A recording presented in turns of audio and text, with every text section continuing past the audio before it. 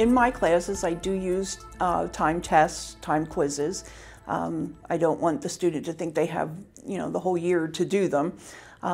With students who have an IEP plan, I have to work with the coordinator of student disabilities to make sure that the student who does need extra time to take a test for whatever reason, I have to make sure that I give them that extended time that they need.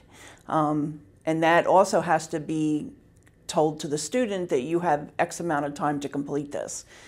It can cause problems for the faculty member because sometimes they forget they have to do that, and just trying to create that one quiz that has to have additional time can be more difficult depending on what type of system that they're using. We use different learning management systems, so some are easy to make that happen and some aren't so easy to make that happen.